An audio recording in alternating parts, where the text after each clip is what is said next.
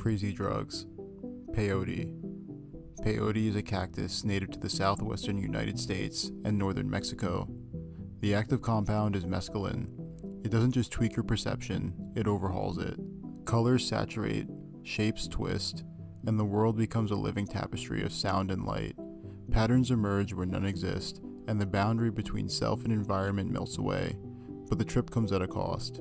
Nausea, vomiting, and a rapid heartbeat often kick in before the visuals even start. The trip can last 10 to 12 hours, leaving users exhausted, dehydrated, and sometimes disoriented for days after. The visuals are distinct from other psychedelics.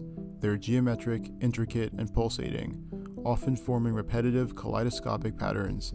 Faces, objects, and landscapes can appear to breathe or warp, while the sense of time stretches and compresses unpredictably. Unlike fast-hitting psychedelics, peyote slowly builds, creating a prolonged immersion into a strange version of reality.